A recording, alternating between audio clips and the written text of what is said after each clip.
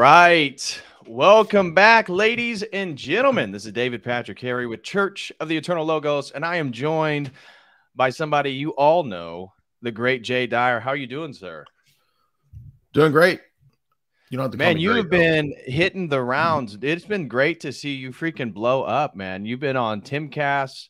You've been on Elijah Schaefer. You've been doing the major streams. You did all day stream Saturday. I saw the one with you and Jamie on Lord Voldemort. But dude, you've been blowing up, man. Thank you. Yeah, I mean, we've had a lot of really big interviews, and the biggest of all hasn't even come out yet. We filmed a whole special. I can't say what it is yet, but that'll be out in April. So when we were in Texas, kind of doing a whole media junket type of thing down there, the biggest is yet to come out. So that's going to be it's going to be funny. I'll put it this way: I wear a bald cap, and I'm dressed up like an international villain that we all may know. I'm looking forward to that one. Well, dude, it has been great to see you basically get somewhat half of a foot into the mainstream, man. And everybody's kind of been asking and vying for your attention. So I appreciate you coming over to my lowly little channel. But I was wanting to get into ecumenicism. This is a growing topic of importance. I titled tonight's stream Ecumenism and the Death of Truth, because really this epistemologically is going to come down to relativism and this total dissolution of boundaries, which whether we get into philosophy or the postmodern turn or the degeneracy in our culture, it all kind of deals with this dissolution of objective boundaries. And so I want to dive into the ecumenism and the problems with this. And, to start with, where do you see this problem sort of emerging? Ecumenicism is obviously historically associated with Christianity, but you could point towards the Renaissance with the Prisca Theologia and the perennialism and stuff like that. But maybe just to open up for people, what is ecumenism and how does this develop into, because I assume we're eventually going to get into some of the major foundations that funded this stuff. How does it lead up to that point? Yeah, great question. So the origins are not anything nefarious, right? The term itself, oikumene, is where we get the same terminology for ecumenical councils, right? So a lot of people might be confused thinking that the modern ecumenist movement is synonymous with the ecumenical councils, and that is not the case. So there's a big difference between the attitude of the church, say in the first 1,000 years, when there's an ecumenical council called, with the purpose of reconciling everybody, which is done with the presupposition that somebody's going to come back to the truth, right?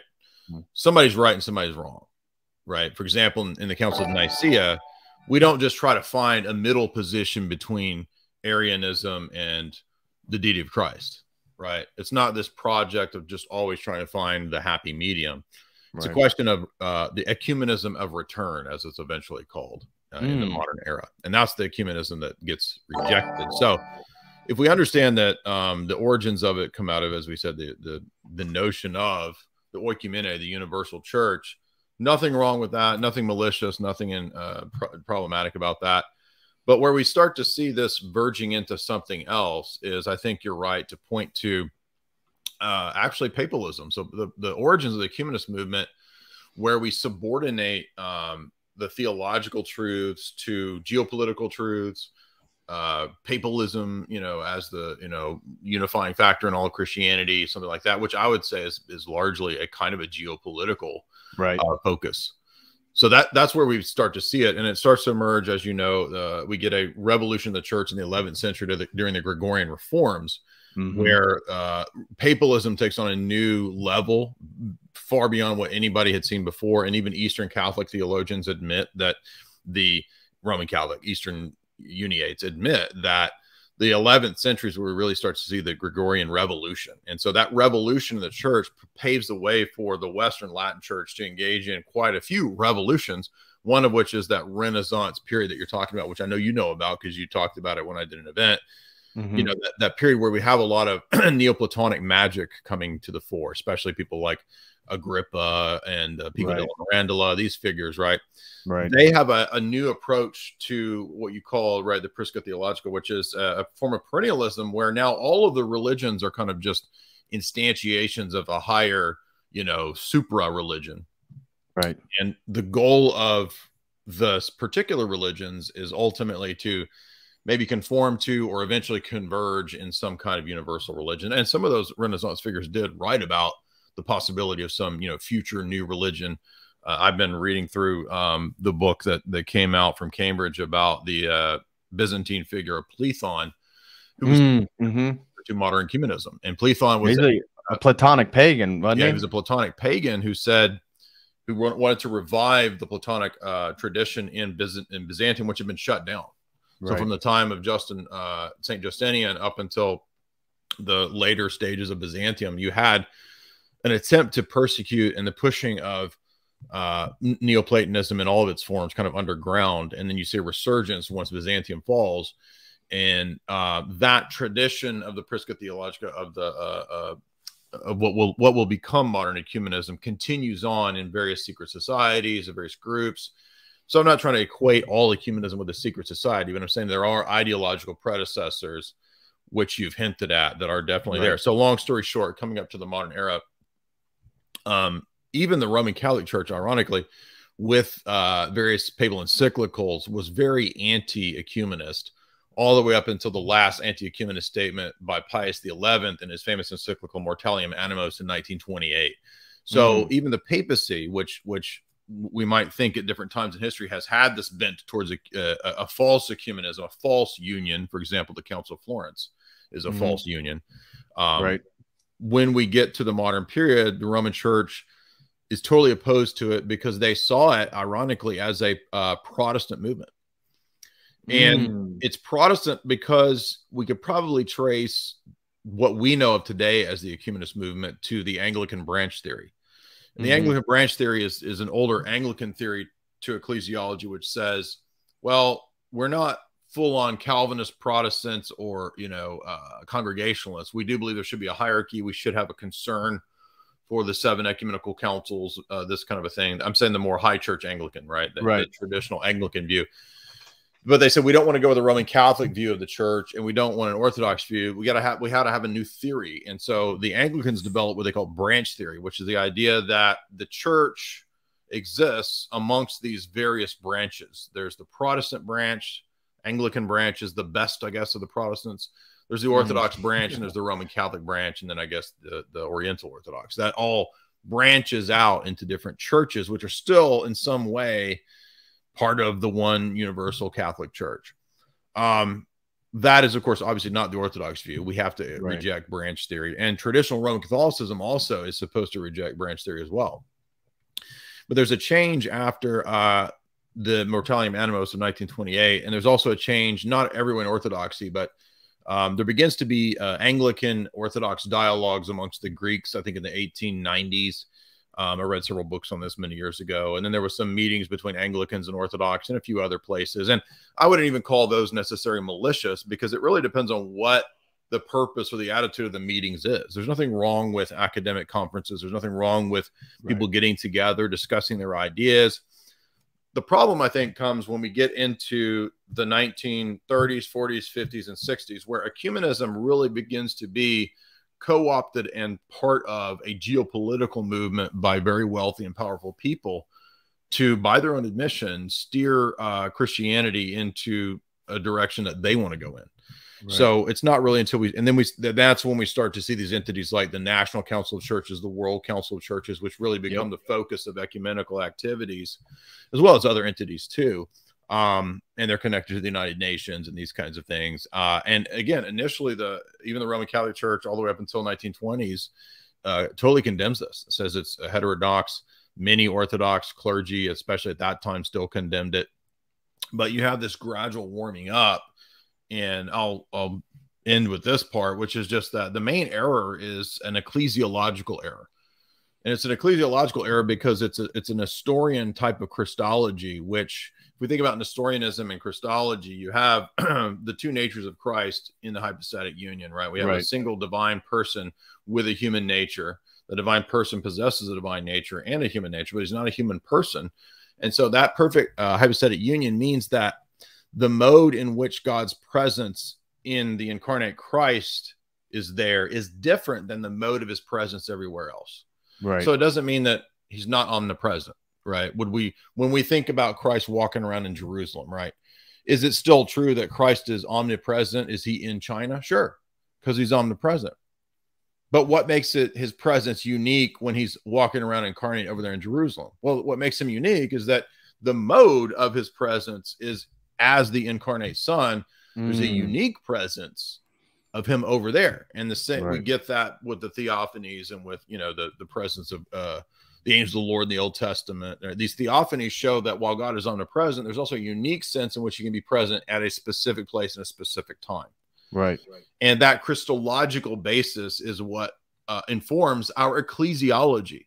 So we can't have an ecclesiology divorced from Christology because the church is the body of Christ. Therefore, whatever is true of Christology in terms of Christ being a theanthropic being, the God-man, must also be the case for the mystical body of the church. And the mystical body of the church is not split, divided, or amongst thousands of different sects. So that's why we have to understand that modern ecumenism is an ecclesiological heresy, because it does what Nestorian does. It does for the church what Nestorianism does for Christology, which is that it says that the divine presence is actually divided from the visible bodily presence. There's a split and there's a division there because, yeah, Christ might be in some special way in the Orthodox Church, but he's also present everywhere. And the argument is always, well, don't you think the Holy Spirit is everywhere present?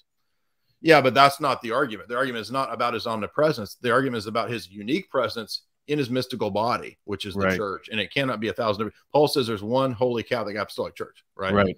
One body. It's, well, the creed says that, following what's in Ephesians and other texts. But, and one last thing I'll say is that that does not mean, as everybody sort of assumes, that I'm saying that, oh, I'm damning everyone else. I don't know people's individual destinies. We're not told that. God, I think in his wisdom, doesn't give us, because how bad are we at judging these kinds of things? I don't know people's ultimate destinies. And I think many church fathers, if you look at the tradition of, you know, baptism of desire, baptism of blood, the church has always counted them amongst the saints. And so that means that people can be united to the church in unique ways that are known only to God, such as the thief on the cross, right? I think it's entirely possible that Christ can unite people to him that have not gone through the normative means of baptism and reception of the church, right? So Christ can make up for what the church fails to do. But we don't compromise the doctrine of the body because of that. We have to have both of these things in tandem. And in Athanasium, there's actually a section where St. Maximus talks about this. Is really good. I think it's, I'm going from memory here, but it might be 13 or 23, somewhere in there. It's the response to it's Athanasium on the Holy Spirit and his presence in the world. Because the ecumenists will always argue that, well, the Holy Spirit's present everywhere. But that's not the argument. The argument is not, is he omnipresent? The argument is the redemptive divinization work of the Holy Spirit present everywhere, or is it only present in the mystical body? And St. Maximus argues that the mode of the Holy Spirit's presence in the mystical body is unique and not the same as the mode of his presence everywhere in nature. So while it's true that there's grace outside the church that leads people and pulls people to Christ, no one can be saved without being united to that one mystical body of Christ. Right. And are there thief on the cross people? Sure. I have no doubt that in his own way, God can do that. But that doesn't mean that ecumenism is true. It doesn't mean that all religions are essentially on a gradation of scale of being, right, to the one true church. And that's the Vatican II model. The Vatican II model has the Roman Church in the center, Eastern Orthodox, Protestants or Anglicans, and then it's sort of like, and there's this scale of gradation, right? And that's not the case. So while it's true that there is grace outside the church, and that's the only way that we could ever come to the church, it doesn't follow from that the mystical body exists outside the body. That doesn't make any sense, because the Orthodox Church is the mystical body of Christ. Right. And I want to hammer that point, because there's something I wanted to bring up as well, is that I've noticed even within the Orthodox circles, and I've talked with some people who follow your work, follow my channel, and they're in the Oriental church. And there's a real emphasis trying to, in a way, obfuscate or blur that distinction. And it all comes down to Christology often, which, like you said, is a total reflection then of our ecclesiology. Right. And so before we even get into then the globalist funding and pushing of ecumenism, why is it that we as Eastern Orthodox Christians have to maintain these fundamental distinctions when it comes to Christology, whether you're a monophysite, a miaphysite, or a Nestorian? Yes, we share a lot of history. Yes, we share a lot of doctrines and perspectives. But this is coming down to the fundamental crux of, again, today's stream is, as Orthodox apologists, we have to make sure that we are defending the true faith and the true church and the true Christology and ecclesiology and all this stuff. So why is it that people who may think, you know what, I'm pretty sympathetic to all that Eastern Orthodoxy stuff. I love that energy essence distinction and their Christology and how they do their apologetics. But, you know, I'll commune over here in this church. That doesn't make you Orthodox in an Eastern Orthodox sense. You may be Oriental Orthodox or Assyrian or whatever, but that's not the same thing. Can you explain why it is so important? You kind of already hit it, but why we have to maintain these distinctions and separate Oriental or Catholic, you know, Protestantism we all get, but Catholic and Oriental, they cannot be blended into Eastern Orthodoxy. Yeah, so let's that's a great question, and I want to be, you know, as clear as I can so people don't misunderstand me or take my words out of context or whatever. So let's be really nuanced and try to be as clear as possible, my understanding of this. And what I would say is that the from one vantage point, it's in or out, right? There's no half Orthodox. There's no 30% Orthodox, 75% Orthodox, right? You're either in the mystical body or you're not. Right. That's different from whether people who, you know, die in say Oriental Orthodoxy, but didn't know anything about all the controversies, and they never consciously believed in some heresy or thought that they were Orthodox, right? Or something like that. You know, if Christ in his grace mystically unites them, he can do that. God, we can't say God doesn't do that. We don't know that. But that's between them and God. That doesn't mean that I compromise all my ecclesiology or anything like that. We still have to maintain and operate like the apostles do in the book of Acts, which is that when Paul, for example, goes out in the book of Acts, there's 2 chapters. I think it's like 8 and then like 19 or 18 or 19. You know, he finds people that are disciples of John the Baptist or of Apollos, right, who have not been fully instructed. And they're kind of meeting together and doing their own thing. And the notes in the Orthodox Study Bible are great because they make this point to stress that in those examples, Paul does the work of trying to bring them under the episcopate. So he doesn't just say, oh, yeah, it's cool. You know, do whatever you want. We're all non-denominational. Set up your rock band strip mall church, right? Because everything's cool. No, he says that's great. And he treats them like their brothers because they haven't done anything that would initially make them not brothers. And so he treats them as potentially in the church, potential brothers, and tries to bring them under the episcopate. And I think that that's fine. We can do that. Right. You know, that section where Jesus, everybody always says, well, ecumenism is proven by the fact that, you know, they're casting out demons and Jesus says, let them alone. He doesn't just say, let them alone. He says, there's nobody who can cast out a demon in my name who will not also soon be amongst us. So they always leave out that part as if Jesus is just like, yeah, man, do whatever you want, dude. Everybody's doing their own thing, dude. It doesn't really work like that. That's like the Jesus would love the sex workers and all the transgenders. And if he was here, he would probably be with all the homosexuals. Well, he would tell them to stop doing what they're doing and then follow him. There's a difference there. Yes, both things are true. Right? So, yeah, he was hanging out with the tax collectors and sinners, but he was also telling them to, you know, come to church. Right? To, you know, he's setting up the church. You know what I mean? Follow me. Yeah. So, exactly. Like, there's 2 parts to that. And a lot of people like to leave out the other part. Yeah. So, the situation with ecumenism then I think is that the body, my understanding is the mystical body of the church is the Orthodox Church. That's the presuppositions of the church, right? Only the Orthodox Church has the healing of the nous, has the sacramental graces and power that are necessary to accomplish what is lacking in those other churches. Right. And so while it's true that we might be able to accept the ritual that went on in another church, right? We can through economia, there can be the acceptance of this or that ritual that was done in a certain way. We don't make a judgment that they were necessarily therefore received into the mystical body. We don't know that. Right. And I would say that the presupposition of the church is that the grace of the reception into our church, whether it's by chrismation, baptism, or profession, makes up for what was lacking in those situations. Right. So, you know, the spirit of the law, I think, is that God is not a miser. And if he can save the thief on the cross, and if he can, you know, save the people or bring them under the episcopacy in the book of Acts who are not fully instructed in the theology, we're not trying to make a PhD in theology the prerequisite for salvation.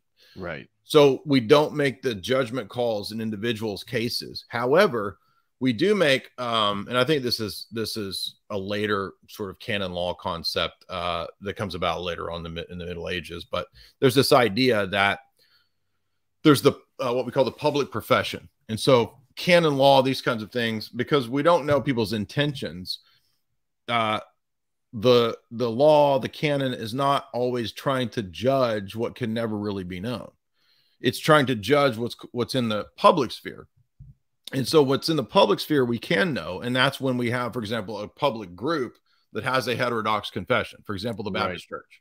Right. The Baptist Church has a public confession that is heterodox, and we say that that is a heterodox confession.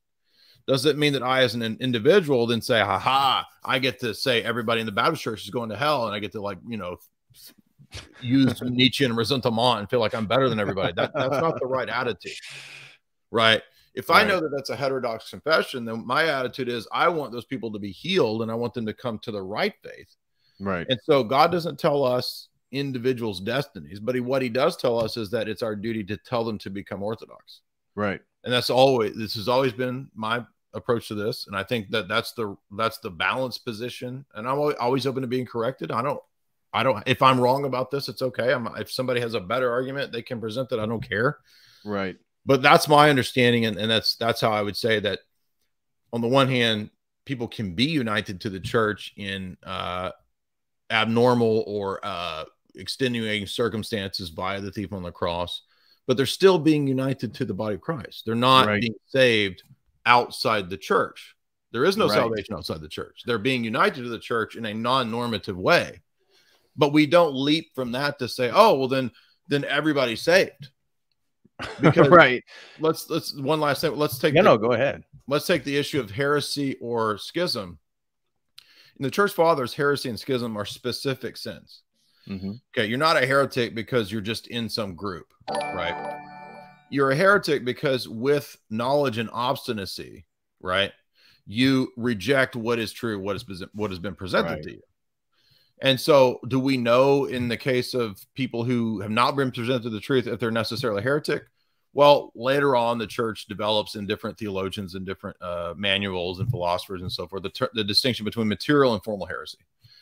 And I would say that even though it's used more commonly in the Latin church, I don't think there's anything inherently wrong with that distinction, because it's like, you know, the Baptist grandma, like, she doesn't know anything about theology. Is she maliciously going around trying to be a heretic? Not necessarily. So does that mean she's saved? I'm not told that. Right. I'm not told that. So I think the brilliance here of the Orthodox position, as I understand it, is just that it's not my duty to sit around and try to figure out. Paul says, who are we to judge those that are without? God judges those. Right. Our concern is with those who are within, and our duty is to tell those people to come in.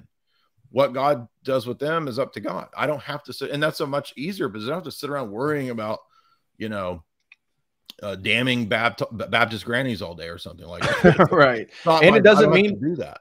And it doesn't mean that we can't have friends, associates of different, different walks of Christianity. That's not what we're saying. We're not saying that you, as an Orthodox Christian, you can't be friends with people of different Christian persuasions. But that's why I titled it The Death of Truth, because you keep referring back to the body of Christ, the body of Christ, the salvific. Christ is the truth, capital T. Truth is a who, not a what. And so therefore, maintaining these theological nuances and distinctions is essential, because we're claiming we're led by the Holy Spirit. So the Holy Spirit, the Paraclete, is leading us towards the truth. We cannot then water down the doctrines or sort of blur these distinctions so that it's more accommodating to other people. So we can, both can be true. We can be friends with people and we can be very cordial. And in fact, you can interview other, Christian apologists or philosophers. There's nothing wrong with that at all. Right. However, equating then the faiths and equating the traditions and saying that we're all practicing the same form of Christianity, that is not the case. And by assuming that, we'll eventually get into it, it's now promoting a sense of relativism, which is now putting people entirely outside this salvific body of Christ, because this notion is keeping people away from the truth. Yeah, exactly. Another important thing to mention here is the notion of communion. And in the Orthodox view, communion is only celebrated via the confession of Dositheos in churches where the Orthodox bishop has given permission to the Orthodox priest to celebrate the Eucharist. The Eucharist is the symbol and sign of our communal unity. So it cannot exist, according to the logic of the confession of Dositheos, outside of the Orthodox faith.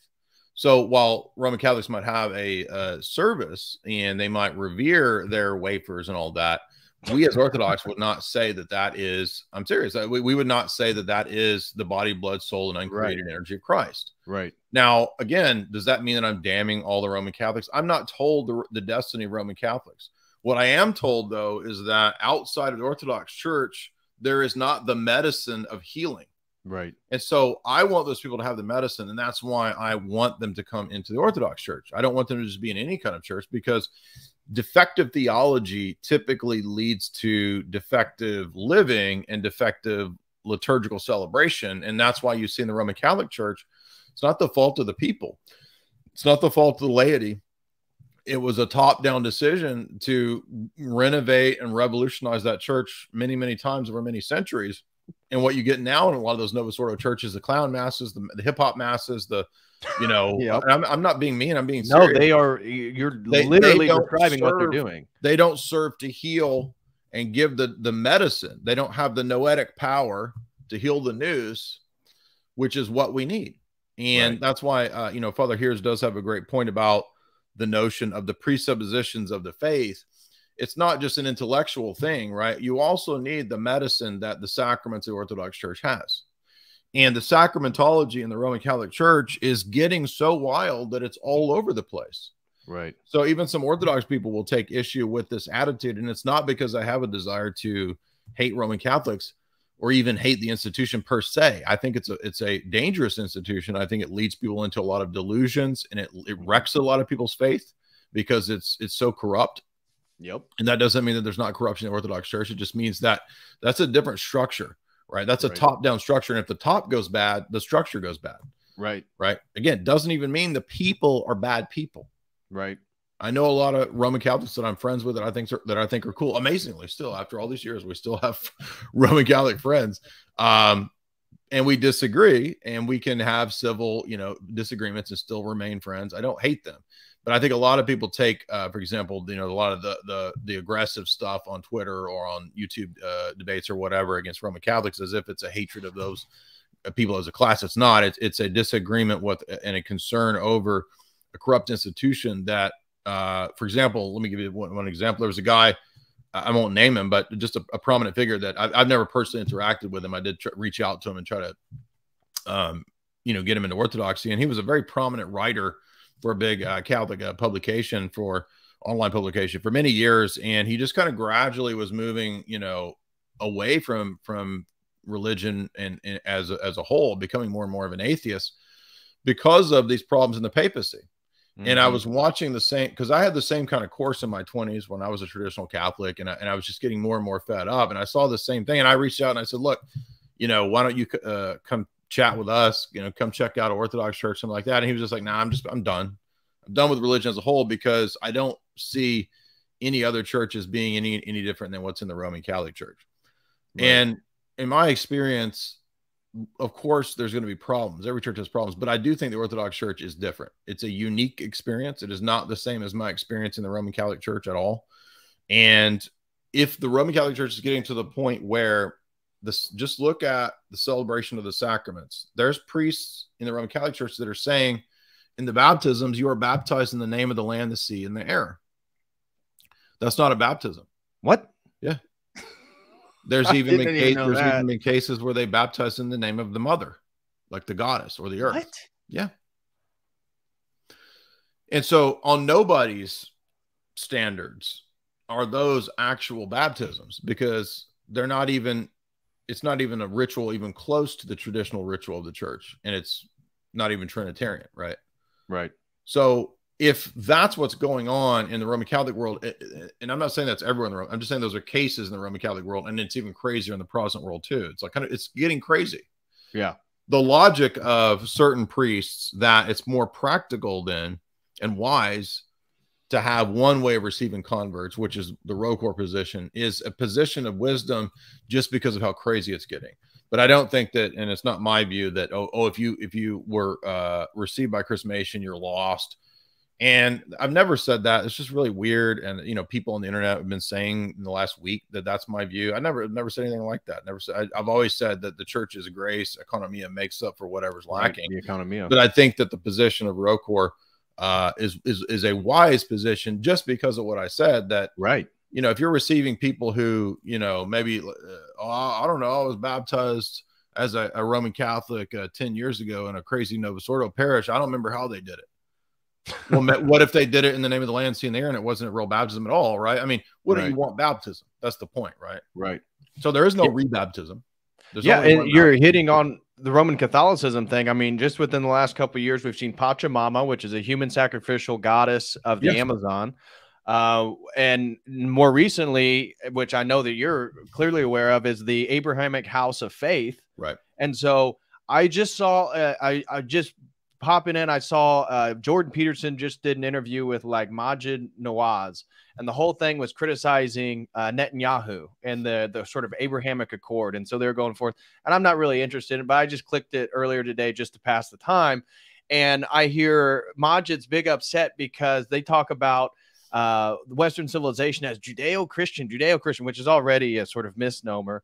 But how well this is keeping the Islamic faith outside of it. And you guys are basically severing a limb of our Abrahamic faith and our Abrahamic family. And so there is this real push right now to equate. Well, and even Jordan Peterson, oh, you guys share this. We all share the same book, which is really just the Old Testament. And we're all monotheisms, and we might be monotheisms, but we don't worship the same God. They don't worship a Trinitarian God.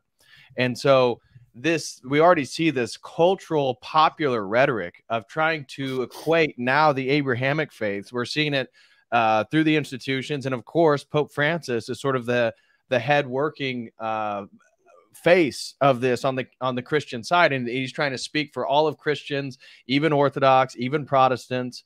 And so I didn't know if you have any comments about how the Abrahamic House of Faith, how this fits into all this stuff. And then we can backtrack back into the funding. And so we're seeing the end point of something that's been pushed for well over 100 years.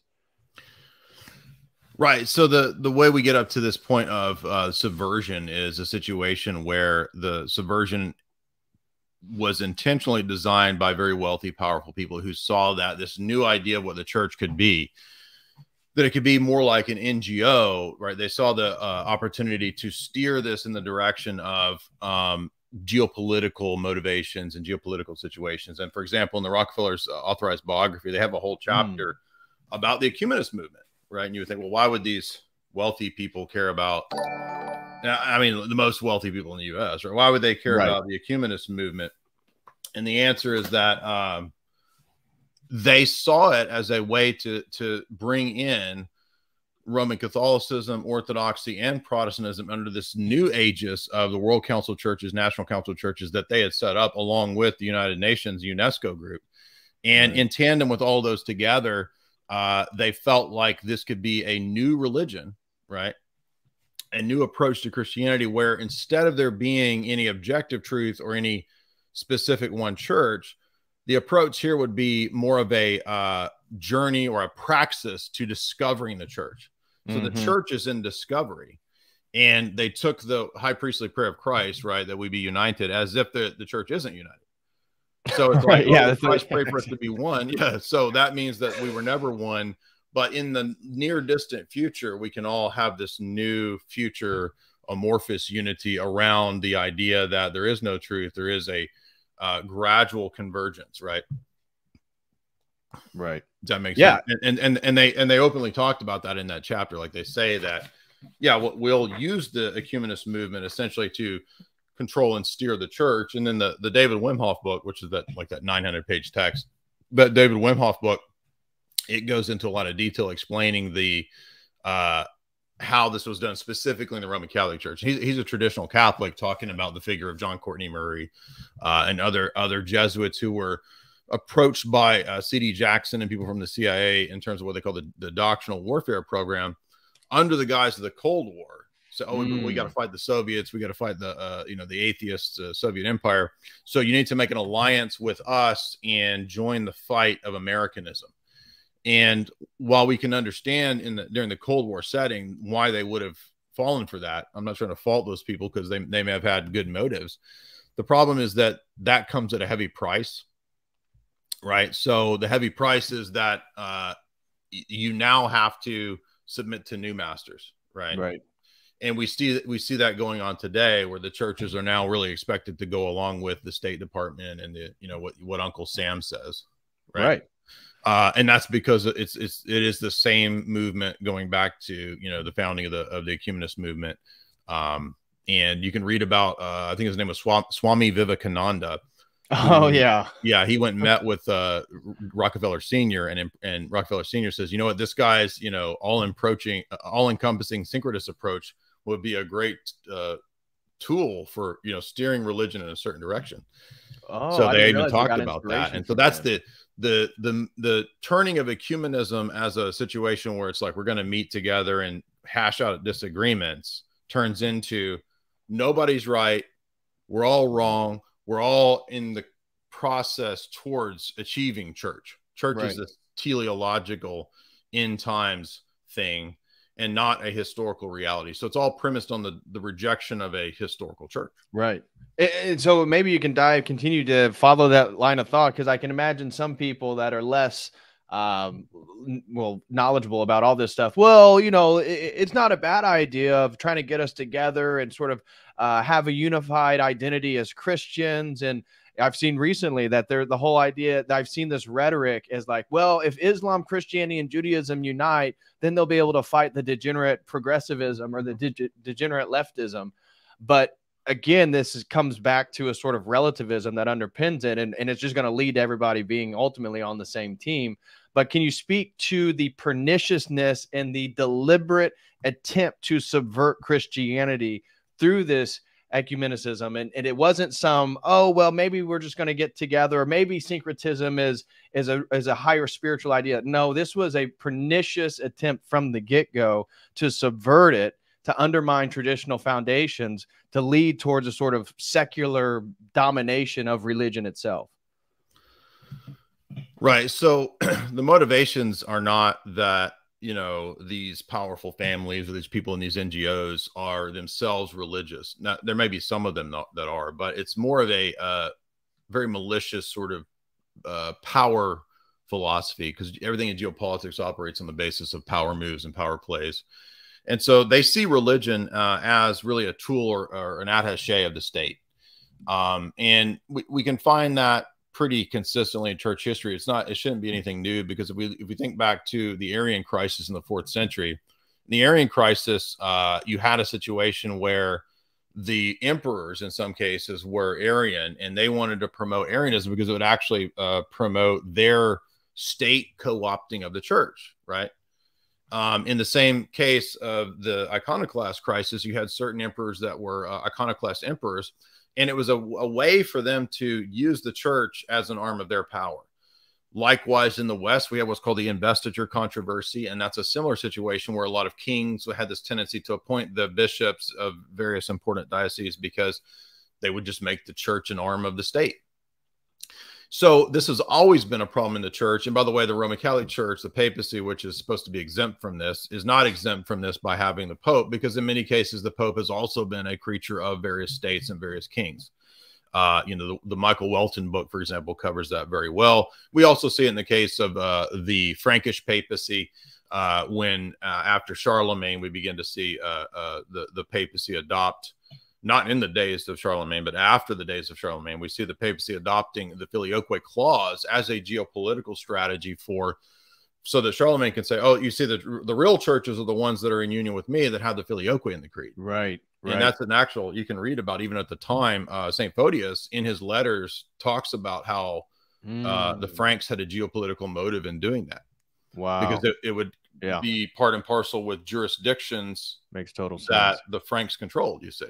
Makes total sense. So that's why it was important to Charlemagne to have the filioque clause in the creed in those areas where he expanded. So, and for St. Photius in his letters complains that the Carolinian missionaries were encroaching on Bulgarian Orthodox territories where they didn't have the creed. So they were moving into jurisdictions that were Orthodox, right? Right. So those are examples in the history of the church where we see that, yeah, I mean, this has kind of been a long time struggle, right? And everybody's probably familiar with the story of the Russian church and the KGB bishops, right? We've all heard of this, surely, from the Cold War. I just covered a couple texts from a neocon, actually, going really deep into the history of the KGB's espionage activities in terms of the Vatican, right? And how none of that was really doesn't come as a surprise, right? We all kind of, oh yeah, of course they were, putting spies in the Vatican. Of course there were KGB bishops, not just in the Russian church, but also in the Vatican. In Poland, for example, the KGB had recruited different bishops during the Cold War. So again, these are not really things that should surprise us, because it's all throughout church history if we know our church history. And it's unfortunate, but it's no different in our day that the church is under a new kind of assault, which is not well, I guess in some places it's an over, physical assault from the state. People can get martyred or beat up or whatever. We have the history of the Muslim persecutions of the church, this kind of stuff. But in our day, it's just more of an ideological subversion through the heresy of ecumenism, which is just postulating that there's not a single visible historical church, but that we're all in the process. And the state power, I'm saying, has seen, and not just the state, but also the money power behind the state, these very wealthy families and oligarchs and so forth. They have seen it as an opportunity to co-opt the church and turn it into an Americanist NGO institution. Right. Well, that's the motivations for them. And it's very well documented. It's surprising to me that I think a lot of people don't study geopolitics. They don't know about this. They might be studying theology, but they don't know this other domain. But in this other domain, there's quite a few Catholic writers that have done a great service, I think, in putting out so many excellent scholarly documented. I'm not talking about fringe conspiracy theorists. I'm talking about intelligence analysts. I'm talking about people who are, FBI consultants. I'm talking about lawyers like David Wimhoff, right? I mean, these are famous in the sense of academically famous and established lecturers and professors and lawyers who are putting out these treatises saying, hey, wait a minute, what about this geopolitical angle at Vatican II that had a big influence on, pushing Americanism in the Roman Catholic Church and so forth? And I found that to be a big piece of the puzzle that I wasn't aware of when I was a 20-year-old, Roman Catholic guy, 21 or whatever, just converted to Roman Catholicism. And I was hardcore trad, and I'm trying to figure out what's going on. And I realized, well, it's not all about theology. There's also these other power plays and these, state actors. And for people that think that's a conspiracy theory, do you not know about the Cold War? I mean, don't you think that the Soviet state installed a whole bunch of bishops? And for those that don't know, I did a whole lecture with Bishop Jonah, Metropolitan Jonah. I think last year we did a whole interview because he knows a lot about the history of the Russian church. And we went really deep into the nuances of the Cold War, because a lot of people who don't know about this, they have a tendency to get really either or. Everybody in the Russian church was a KGB. It's not like that. In fact, what the KGB did was, in the Russian church, they actually had a scale, a gradation scale of like, these are the bishops that are completely compromised and ones that we installed. These are the bishops that are maybe on our side and maybe compromisable, but maybe not. These are the ones that are not compromisable and are our enemies. And so they had like a scale amongst the jurisdictions of the Russian church. And so this idea of like collective guilt of everybody in the Russian church was KGB. A lot of trads have this attitude. Roman Catholics are like, oh, KGB. And even to this day, trad Roman Catholics are like, you know, the KGB hasn't been around in 30 years. And, you know, traditional Catholics are like, Jay Dyer's KGB, you know, this kind of silly stuff. It's like, there is no KGB. I've never been to Russia, right? I don't have any connection to Putin or any of these people other than one interview one time with an intellectual from Russia. That's it. That's the, but I do have a love and interest in history. And so, and history is very clear about, you know, the reality of power players wanting to use religion.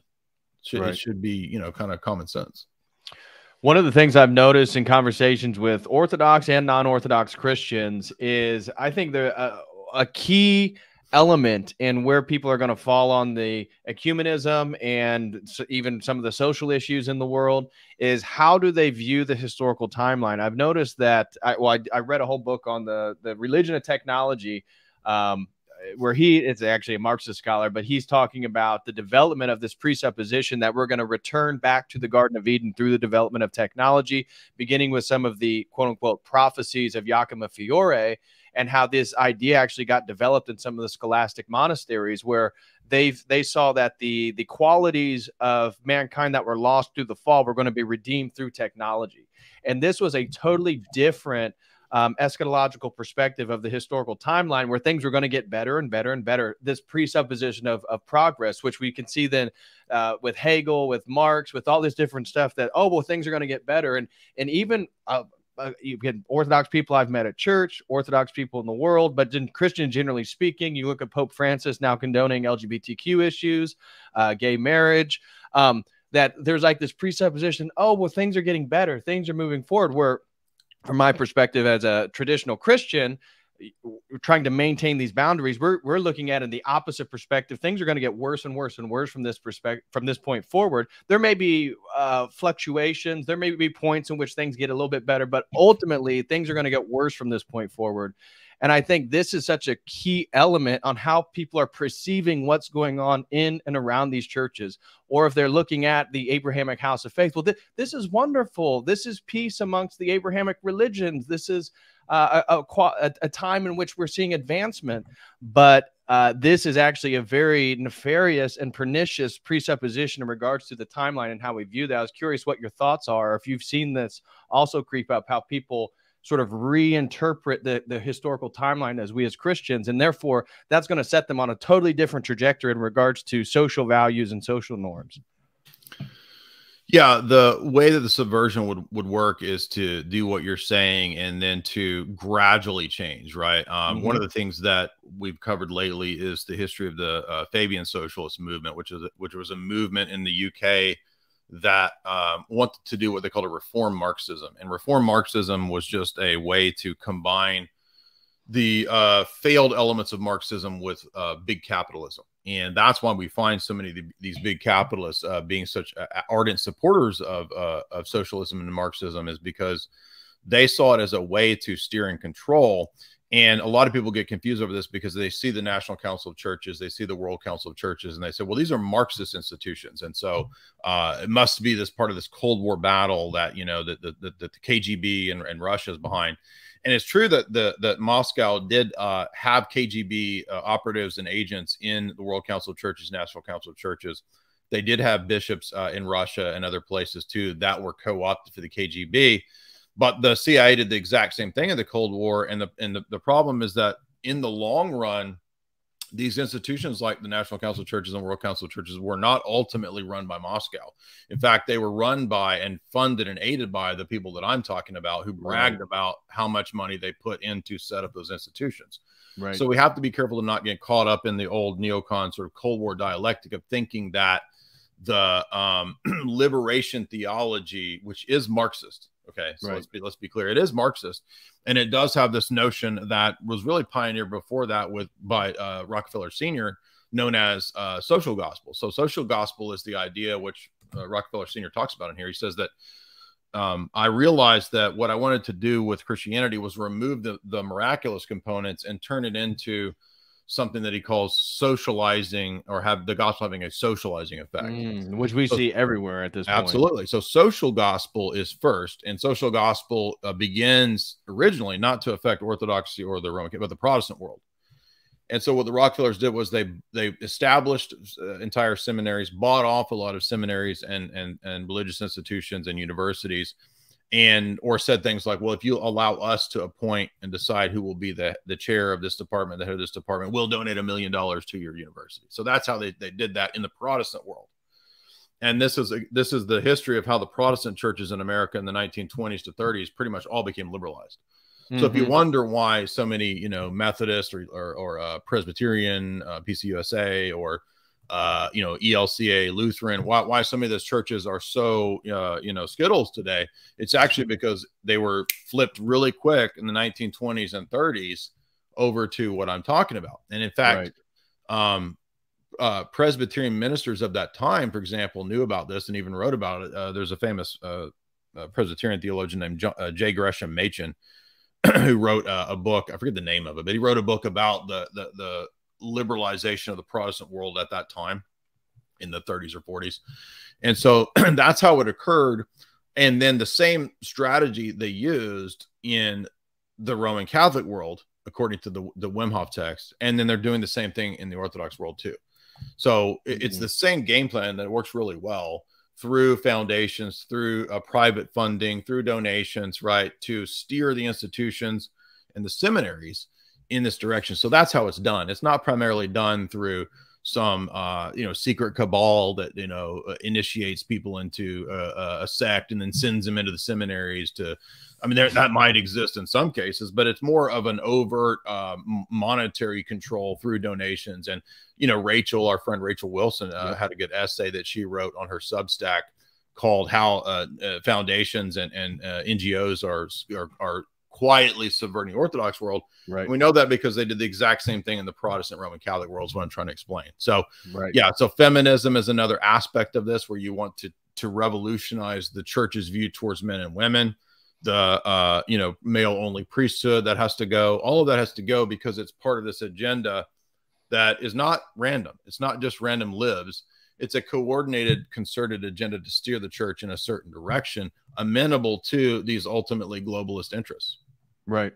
Yeah, maybe you could speak a little bit to where it's now infiltrating Orthodoxy, because I watched the stream that you and Rachel did, and we have the whole hit piece that Sarah Riccardi Schwartz did on sort of infiltrating one of our Orthodox monasteries here in the U.S., and then basically kind of baiting people into saying certain things that she can totally then take out of context and distort, and then paint this form of Orthodoxy as radical and fundamentalist, which again I don't see as being a fundamental Orthodox. I don't see that as an insult, but how these ecumenical and these progressive ideology about the world is being actively is actively infiltrating within the Orthodox Church. Could you speak a little bit about where this is happening, why people need to keep their eyes peeled, and again why I asked you to come on and do this stream, because it's not just the Catholic Church, it's not just Protestantism, it's not just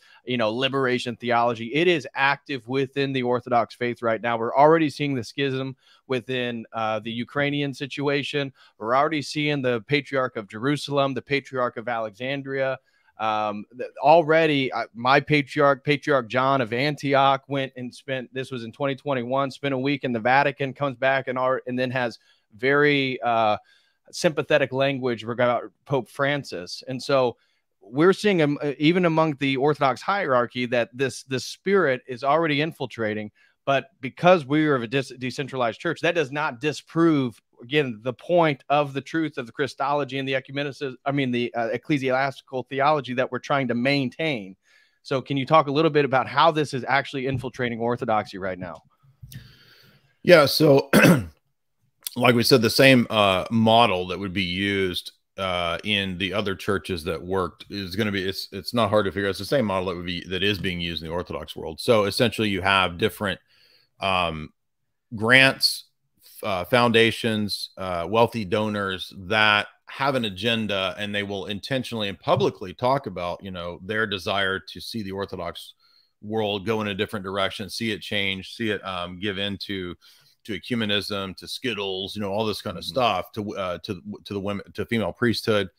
And one example of this is Ariana Huffington's husband, or ex, the guy that she used to be married to.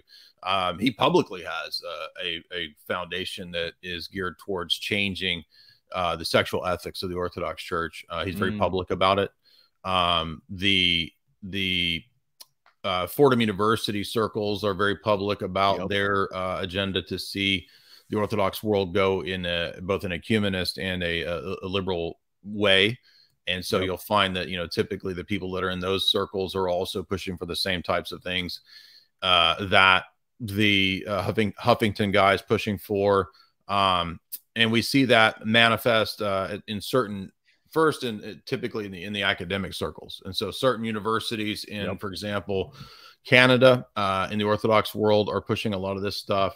We find it at Fordham, and oddly enough, it's oftentimes Jesuit universities. And the reason for that is not just because Jesuit universities are typically tasked with ecumenism, but it's precisely because of the geopolitical stuff that I was mentioning earlier, is that during the time of Vatican II, especially, the Jesuits were really important for the Cold War.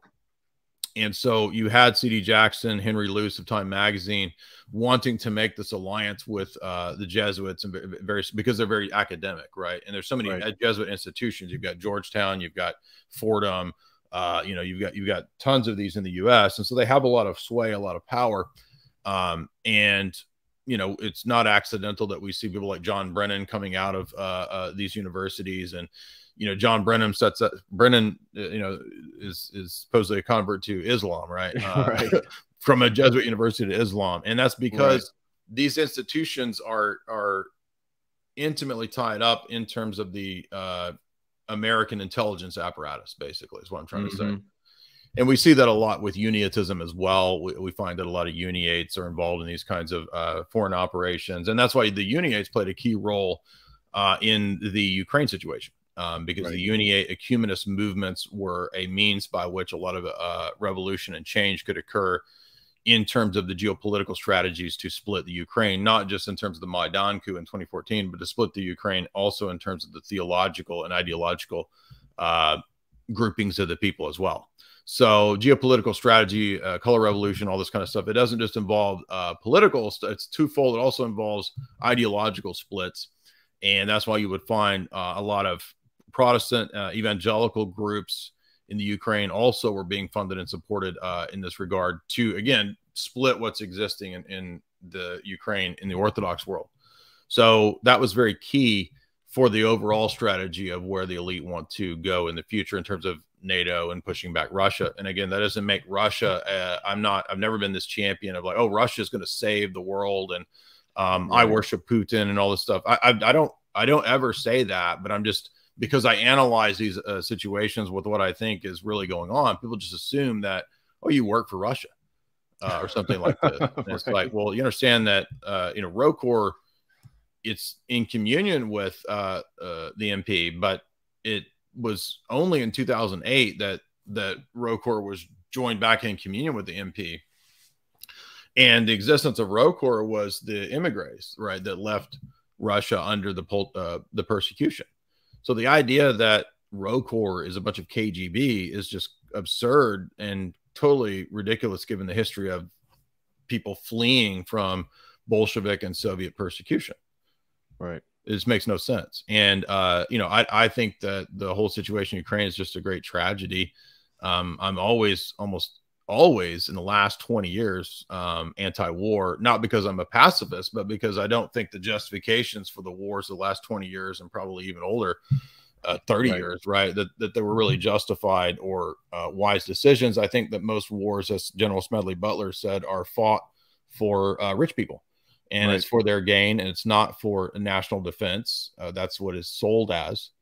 And so, you know, that's always been my take. The same with Desert Storm. right? Same Right. with Iraq, Syria. Like I'm typically anti-war in all these cases. Right. And as a believing Christian, I want to now connect this with the spirit of Antichrist. So people that want to criticize you and say, oh, you're okay. So you're saying there's all these conspiracy theories and all these people are in on it.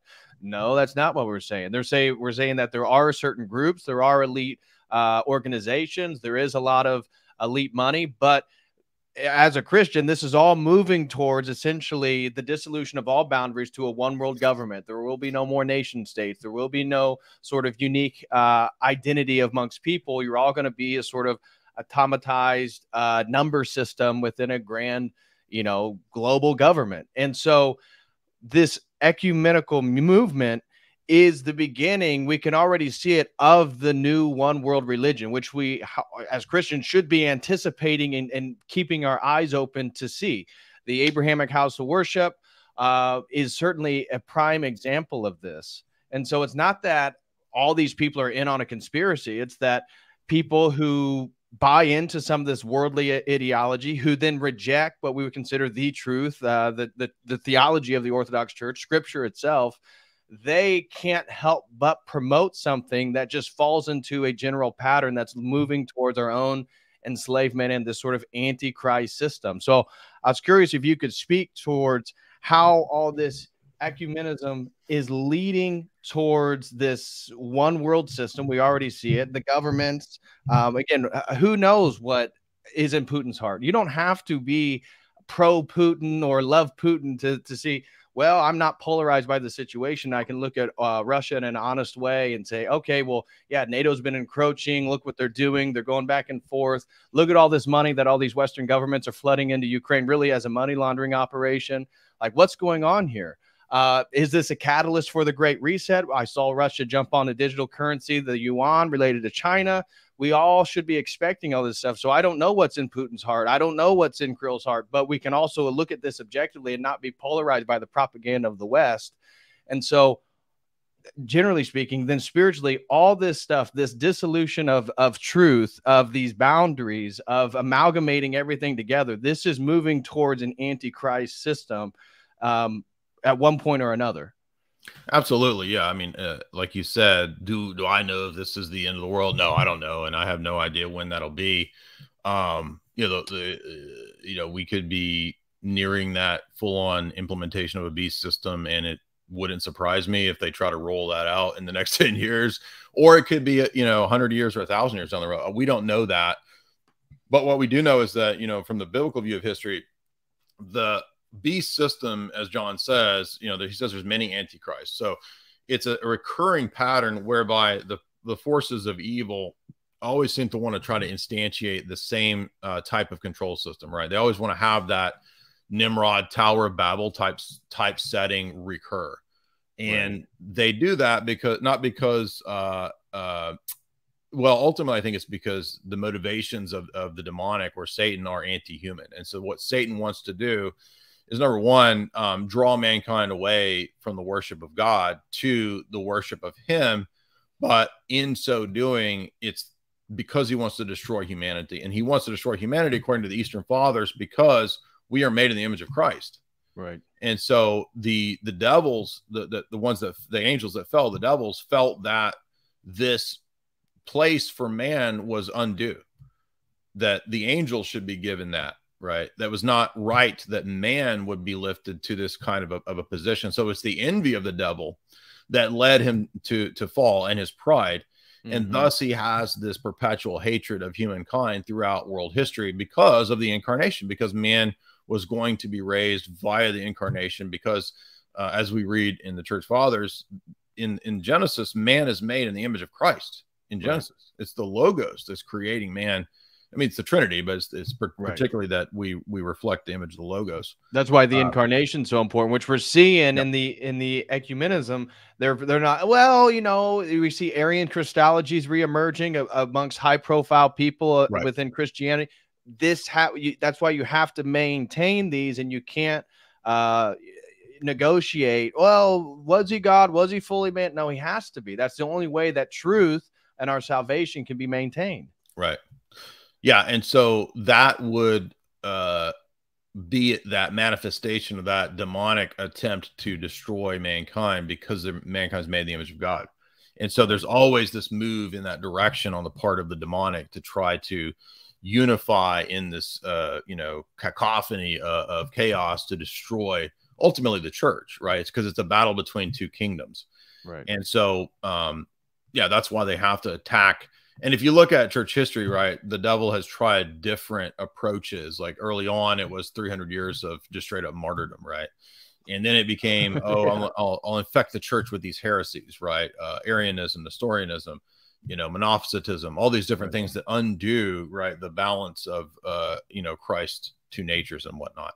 Right. And so iconoclasm, right, which is another attack on the incarnation. And so now in our day, it just happens to be the case that, well, I guess it's all the heresies, but the heresy of our day just happens to be this notion of ecumenism that it's an ecclesiological approach, which is a little more deceptive because, you know, it appears good on the surface. So, well, we all believe in Jesus, right? Okay, but what Jesus? I mean, the Mormon Jesus, the Arian Jesus. I mean, right. Well, and I saw in the World Council of Churches, they accept Mormonism as one of the variations of Christianity. Well, why wouldn't you? Like on what? Because on what basis do you say? There is no basis. Right, exactly. And really, the only basis there is, you know, geopolitical power motivations anyway. So, of course, why not have them on board? Exactly. Which they submitted to the Skittles, and now they condone LGBTQ, all that stuff in their church. Right, and that's the whole history of that church is very bizarre and wild. Yeah, that's all, you know, right?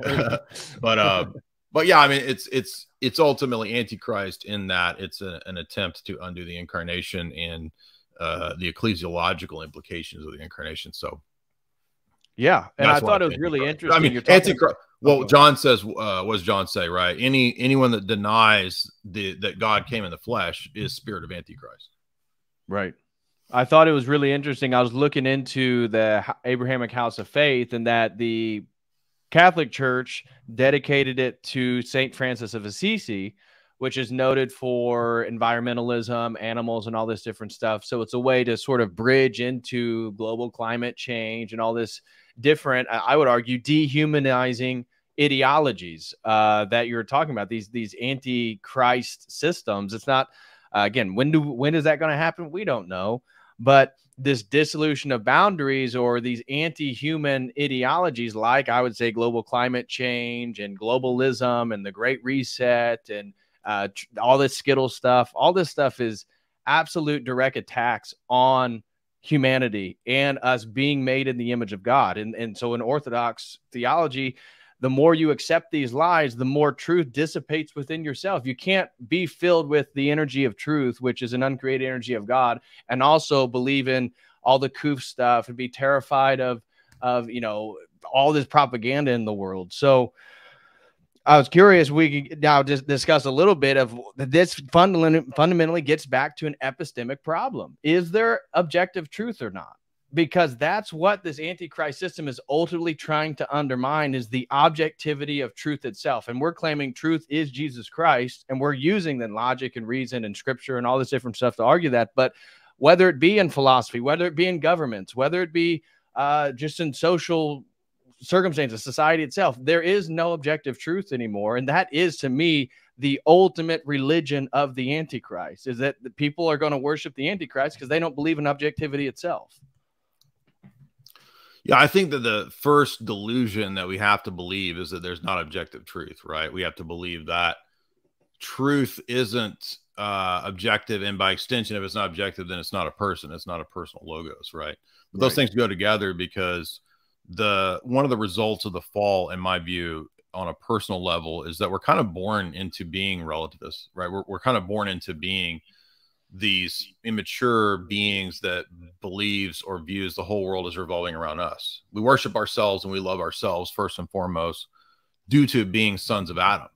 And that's because Adam in the fall, you know, compacted himself with the devil and then put his descendants under that kind of compact that they would be born with that concupiscence or the passions, with that deficiency, that tendency towards evil. Doesn't mean that they're inherently evil. Doesn't mean that their nature is evil. It just means that they're born with that deprivation of grace and thus the tendency to evil. And one manifestation of that on an individual level for all of us is that we are super self-centered and selfish, and children are this way, right? Right. And especially as we grow older, we get into our teenage years, that manifests and all of us in a very rebellious and selfish way. So we're all that way. But that is because we are, in that sense, born into, in a very limited sense, so be careful what I'm saying here, into the devil's world. Okay. Right. I don't mean literally the devil's world. Right. Right. But as John says, right, that this, he calls it this cosmos, right, is fallen. And he's talking about the present state of the world, right, as, quote, the devil's. But it's not ultimately the devil's. Ultimately, it's the church's world and it's Christ's world. But it's been handed over for a time, right, to the devil to wreak havoc and to tempt everybody and to have his time before the eschaton, where the devil and the Antichrist and all that are thrown into the lake of fire. And there's a complete end to that reign of wickedness and rebellion. But there will always be that temptation of man to relativism. And what relativism is, in my view, is just a manifestation of that principle that's in the garden, where Adam and Eve are tempted and they say, I will determine what's true. Right. Remember what Satan offers. He says, yes, you know, God doesn't want you to know good and evil because he doesn't want you to have the powers that he has. And so basically the offer is, you determine truth and falsity. You determine good and evil on your own. That's the temptation. And that's just relativism. Right. Relativism is a, you know, recapitulation of the fall, basically. Right. And so and that pride's the mother of all sins. And so getting us into a worldview in which we would then believe in relativistic truth to some sort, right, makes the point in which I'm the epistemic judge of what is true then. And therefore I really then am going to worship myself, which is why I think people are naturally then going to worship whoever emerges as the Antichrist. And one of the things I've talked to a handful of clergy about is, you know, I speculate, and I obviously don't know any more than anybody else, but that the Antichrist will be, if Christ is fully God, fully man, the Antichrist is going to be like half man, half machine. I believe he's going to be a homosexual, rule of one world government from Jerusalem, and people are going to worship him because he will be hooked up to the AI. He will be hooked up to the 5G satellites. He will be able to know what's going on in Beijing and Rio de Janeiro and LA all at the same point. And so you're looking at a man, but he's hooked up to this entire globalist, interconnected digital network,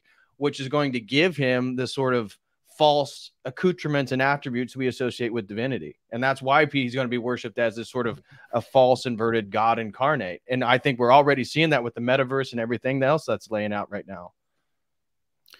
Yeah, the metaverse, as you pointed out, is like the ultimate mimic of reality, right? So like you have truth, you have the real world, you have objectivity, and then the metaverse, in my view, which again coincides with your analysis, is like it's an attempt to offer to mankind a version of his imagination that he could live in, and then he can, in a way, pretend to be his own God in that imaginary world. Right. And I can't think of any more seductive kind of, you know, deceptive offer to mankind as something like that. It has to be satanic in origins, right? And again, even as you know, that, you know, there's nothing wrong with tech itself, but the offer, but the tech is only as good as the user of the tech. And so if the will that's put into the tech. Well, and also if we've been trained in virtue, right? So one of the reasons, for example, that we couldn't be given the tree of knowledge of good and evil yet is that we weren't trained in virtue yet. And so, you know, some of the Eastern Fathers talk about the fact that, you know, God created both of the trees. And so if he created them, they can't be inherently evil. So the tree of knowledge isn't an evil tree, but it's a tree that man wasn't ready to eat yet until he had been confirmed in virtue. Because if you have a lot of knowledge, but you're not confirmed in virtue, the knowledge can be used for evil or destructive. Right.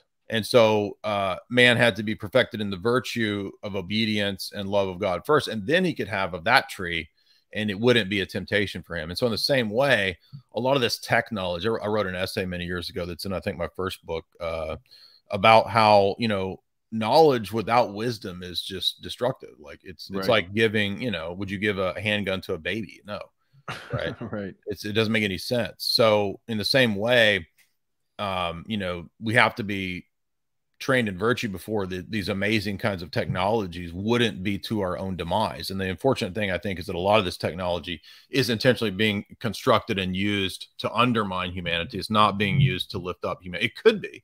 I mean, theoretically, it could be. Right. But it's probably not going to be used in that way.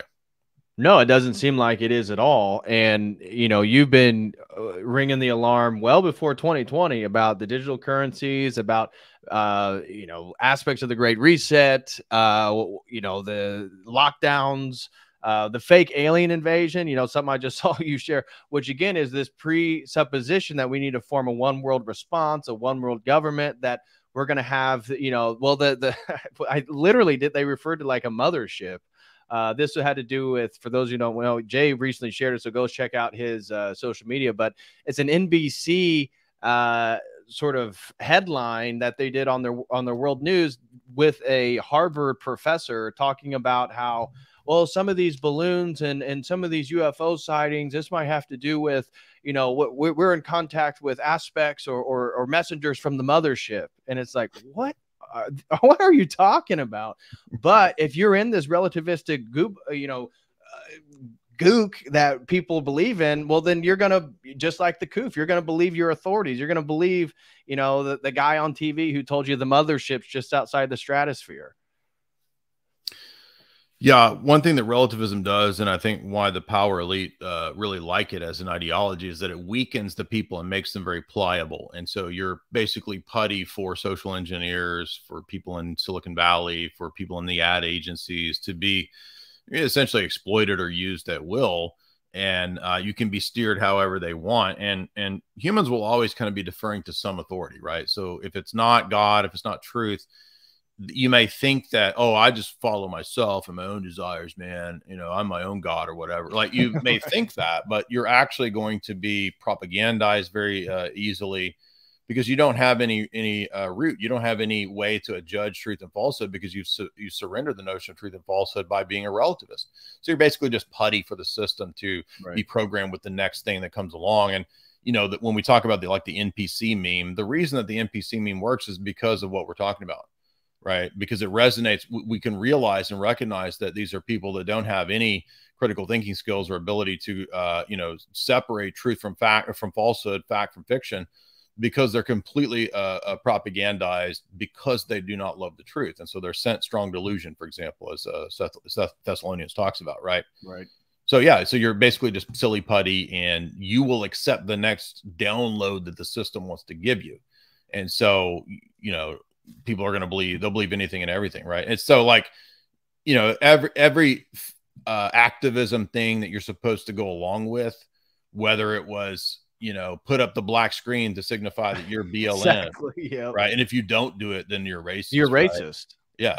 And so there have been a series of these, right? Then you're supposed to put up the Skittles flag, and then you're supposed to put up the, you know, Ukrainian flag or whatever. Yep. And the crazy thing about that is the people that just follow along and sync with that without any critical thinking. And the reason that they're able to do that is what we're talking about, is that they've given up the notion of there being truth. And a lot of these people believe that everything is will to power. Right. And so they're actually justified in lying, because everything is lies. Yep. And so the only way to get ahead or to do anything is just to, by all means and in any and every means, to destroy people via the lies. Right. And that came right out of the academy. You know, you look at Foucault, his whole thing's about knowledge, power. The only thing that really exists is power. Knowledge is relative to the power that exists. Right. And so again, we see the same thing. The academics put out the you know, the structure, the ideas, and then it gets pushed down onto society itself. And these people, that's all they believe in is power. But the people who bought into the masks, who bought into the jab, who bought into the Skittles stuff, who bought into, it's funny how, like you said, this whole Antichrist system is anti-human. And what do? The people who believe it are actively killing themselves. We're watching them kill themselves in real time. People that I know personally who believed in the jab narrative, now they're aware of it. They woke up, but it was after they had a minor heart attack. It was after something, you know, tragic happened to them. I know another person that one of their close relatives died very quickly after getting the jab. It's like, well, you believe in lies, sin is death. And that's exactly what you're doing. You're believing in something that's going to kill you, and you act accordingly. Yeah, I think that the you can't get out of that without grace, right? Like, and sometimes grace requires, like you said, really traumatic situations to occur. You know, I mean, there have been people that have been, fairly prominent converts in the last few years who they converted because they had a relative die. And they talked about that, right? They were like, oh, I never would have really woken up until my sister died or whoever, right?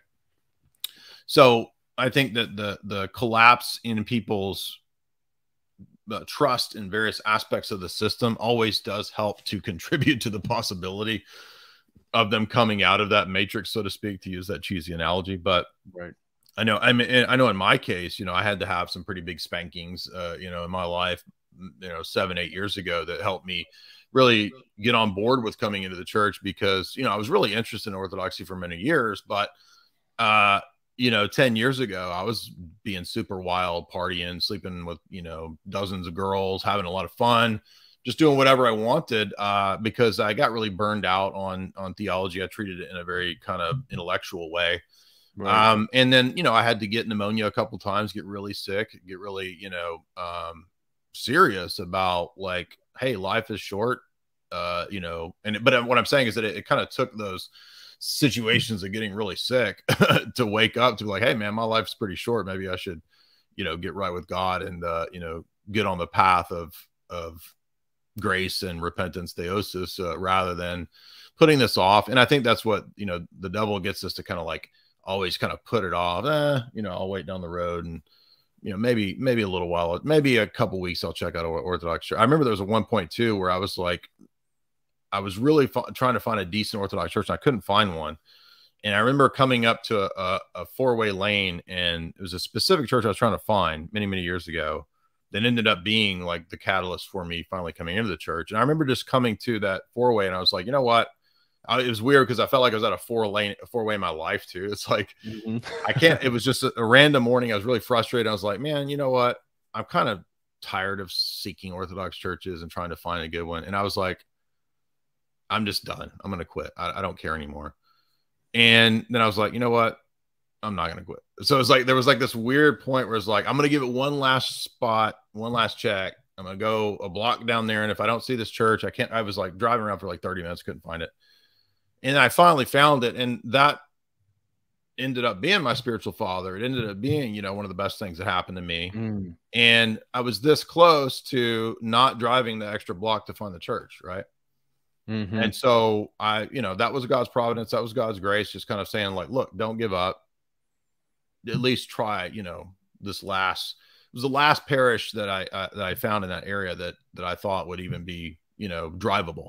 Right. And that ended up being the one that was really perfect for me, right, to find a spiritual father. Because I've been praying like, God, if you do want me to come to the Orthodox church, please help me to find a spiritual father. It's, really hard. I felt certain clergy trying to push me out of the church. What do I need to do here?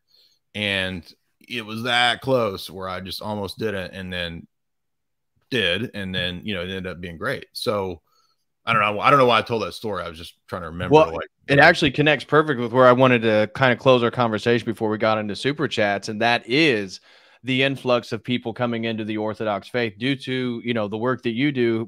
As I said before, was greatly influential on me when I started my journey after sort of learning the theology of the church and then watching some of your streams sort of unpack the nuances of it. That was greatly influential. I'm ahead. So I had to like rationally wrap my head around things before I would actually step inside of a church.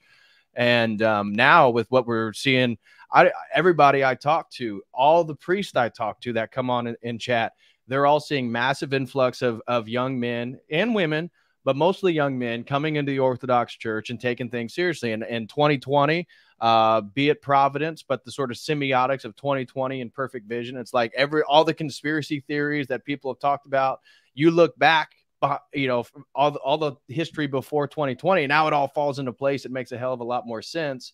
And now if you have those eyes every year, every month, every day, you're seeing the agenda unfold more and more and more. And so, you talked about the providence and just pushing forward. And sometimes tragedy, God brings that providentially into your life to wake you up, to get you to take things more seriously, to look at things in a different way. And I feel like right now we're seeing this more than ever, at least in a more American Orthodoxy. I can't speak to, you know, other people in different countries, but within American Orthodoxy, so many young people are coming to the church. And this is what then ecumenism, why we have to defend against it. And ironically, often it's these young men who convert that know the theology a lot more, that are looking for something really rigid in defense to the degeneracy of the world. All this stuff's coming, and where do you take refuge? You're going to do it at the Methodist church. You're going to do it in the Catholic church now. You're going to do it in the Anglican church that wants to change the pronouns of God. Where are you going to go? And it seems like everybody who's then really active in seeking that, well, Orthodoxy is the last option. And then you find a base parish, a nice priest, and you're like, oh, finally, it's somewhere I can like relax. And that's why ecumenism, why we can't blur these distinctions, and why we have to defend the theology and the faith, because that's the only reason why everybody's coming to the church right now. And then there's active forces within the church to try to dispel apologists like yourself who are bringing so many young people to the faith, because we're not compromising the faith.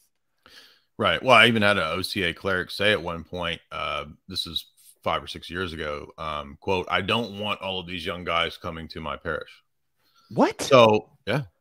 Why would they say that? I won't say who, but that was a prominent OCA priest 5 or 6 years ago that said that. And, you know, that's the unfortunate thing, is like, well, who do you think the future of the church is? I mean, well, maybe if you submit to women priesthood, then it won't be young guys, and you could just have a bunch of women priests. But like, who is going to be in the seminaries? And I'm proud to say, you know, by God's grace, like, you know, we have from our audience several people that have gone to seminary, right? Who are at Jordanville now, you know, who are longtime watchers, listeners, and friends of ours.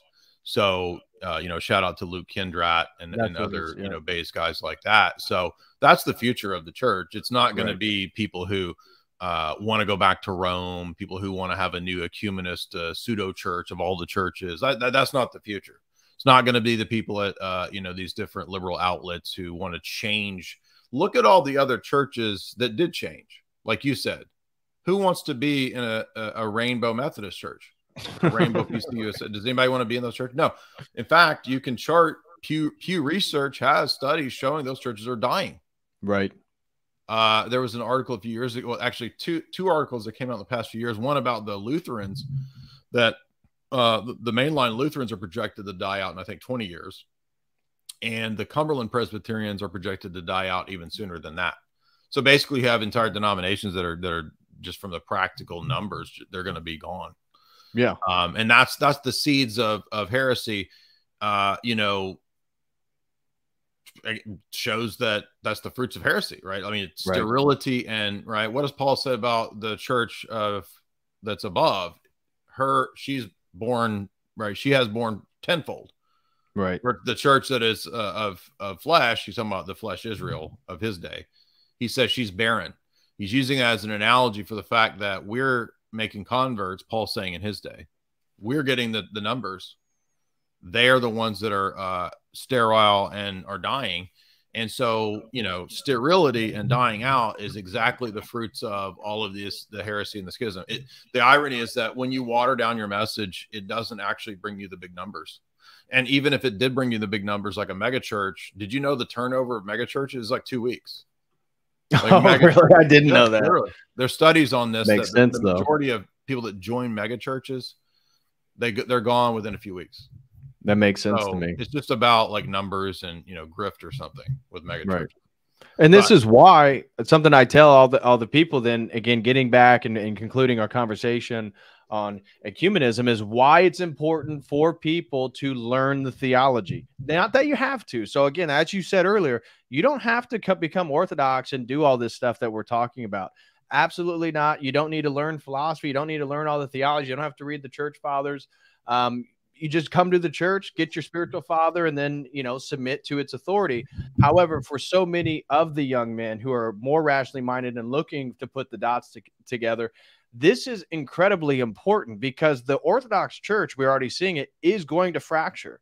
But the true church, the true faith, those who uphold the truth, that won't ever perish, and the gates of hell will never prevail against it. And that's why then it's important for us to know what the true faith is, so that we can always hedge our bets and keep our family and our friends and our loved ones in the true church. And that's where the work that you do, Father Deacon Dr. Ananias, patristic faith, that's why it's so important, and why it's having such a important impact on people in their real lived experiences. Because without knowing the faith, without knowing what is objectively true regarding our theology, it's all going to fall apart. And so it's on in the impetus of all of us to make sure that we learn the faith, who want to. Again, some of the women, some of the men don't have to, but those who want to learn the faith so that you can protect it. Because if we don't protect it, who's going to? That's the whole thing. Is there's actually a call of duty here for people who are willing to do it, that learn the faith and protect it and don't compromise on it, because compromise are going to come more and more and more and more from this point forward. Yeah, I mean, again, it doesn't do us any good to compromise. And not trying to be rude, but so Jamie's going to have to come in here in about 20 minutes and do a podcast that she has to do. So yeah, no problem. If we can, need to go ahead and go to the super chat. It's not trying to rush you. It's just she's going to have to be in here for interview she has. Yeah. Okay. Well, let's get into some of the super chats. So over on Rockfin, we got a couple super chats that came in. One from Corbin Tolan said, mega stream. Thank you so much, Corbin. And the next one from Paul Emil threw in $5 and says, arrived late. Great combo, though. Thank you so much, Paul. And then we got some over on YouTube. Megan Elford threw in $9.99, no comment. Thank you so much, Megan. We also had some new YouTube members. Shout out to Maximus Pike. Shout out to Slowboy Whiteboard. And shout out to Megan American Frog 32. I'm sorry. One super chat said, JP2's mass appeal plus Assisi seems very antichristy. Do you have any comment on that? Yeah, I think that's one of the most obvious kind of ecumenist, egregious type activities where, you know, he's basically praying with a lot of the world religions and, you know, basically giving the impression that all the religions are basically the same. And yeah, you know, when you mentioned this trad Catholic, so I said, well, there were some Orthodox clerics there too. And yeah, absolutely. I think it was just as bad on the part of the Orthodox clerics too. So I'm not excusing those clerics for participating in the same kind of activity. And, you know, there was an Assisi too. And then, you know, Francis's encyclicals and the Pachamama and all that has just furthered this and taken this revolution even further, as well as the, you know, Islamic Faith Center. So I would say, I don't know if the Vatican or the Pope is the Antichrist, but it is very Antichrist in spirit. Absolutely. Right. Next one comes from Jacob Simmons. Those in 499 said, I just wanted to say thanks to Jay and DPH. Y'all really helped me get from Prot/Reformed world to Holy Orthodoxy. Became a catechumen this week. Well, glory to God, Jacob. Humbled if I've helped, and I'm sure Jay feels the same way. If we've helped in any way, glory to God, man. It's awesome. Next one comes from Derek Cutchy. Throws in $9.99 and says, always a treat to see my two favorite channels do a collab. Blessed Lent to you both. Well, blessed Lent to you, Derek. Thank you very much. Thanks, dude. Appreciate that. Okay. Some of the Streamlabs that came in, they have some more questions. So first one comes from Meta Ninja. And he throws in $10 and says, I recently came to the realization that I would be a pagan / neo-shaman, Gnostic / some LA variation if it wasn't for you both. Thank you so much, Men and Ninjas. I appreciate that, bro. Next one comes from Aaron, and he says, what is the average velocity of an unladen swallow? I don't even know what the hell that means. All right. Well, Aaron, anyways, don't know what the hell you're talking about, but thank you for the super chat. Next one comes from Ostimos Prime. Throws in $5, says, love y'all boys' work. Could y'all give me thoughts on the recent revivals at Protestant churches and the concept of Protestant revivals in general? Oh, that's an interesting one. Yeah, just real quick, I looked into that, and I think that it's odd that at that whatever that university was, they have a history of revivals breaking out, which to me is a little suspicious. That this is like the 5th or 6th time a spontaneous revival has broken out at this university. I've been to Protestant revivals many times. I don't think they really are producing godliness or anything like that. There may definitely be sincere people who go to that and who are looking for the truth, sure. So I don't want to knock people that are sincerely seeking, but I would not give any kind of like approval to, oh, those are, you know, those are movements of the Holy Spirit, because, you know, it's just, as Orthodox, that's not something that we can say. There again, the Spirit may be individually moving people and putting them on the right path, but you know, the Spirit's always going to accompany correct doctrine in terms of Orthodox faith. So I wouldn't give, I would stay away from those kinds of things. And in my experience, they're usually focused on a lot of emotionalism, and people are mistaking their emotions with the Holy Spirit.